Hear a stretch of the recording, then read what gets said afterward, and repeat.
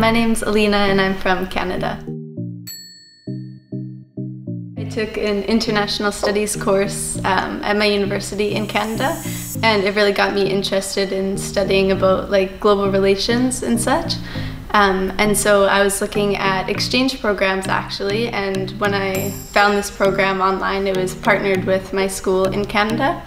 and I just immediately wanted to come and study the whole program. And the biggest thing that stood out for me with the GSSE program is that it was more project-based, and back home when I was studying it was more lecture-based and the traditional approach of just sitting and taking notes, and I really just wanted to come and get my hands dirty and really be involved in the things that I was passionate about. So my favorite class this semester is civic engagement, and in this class we learn about what it really means to be a civic citizen and what it means to engage with society in a meaningful way.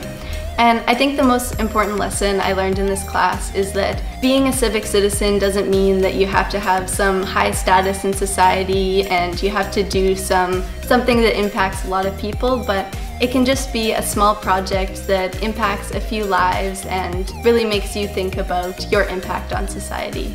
So what I'd really love to do is, in the next coming years, start a project around Thammasat to raise awareness about plastic consumption and hopefully find some alternatives within the Thammasat community so that we can start reducing our plastic waste.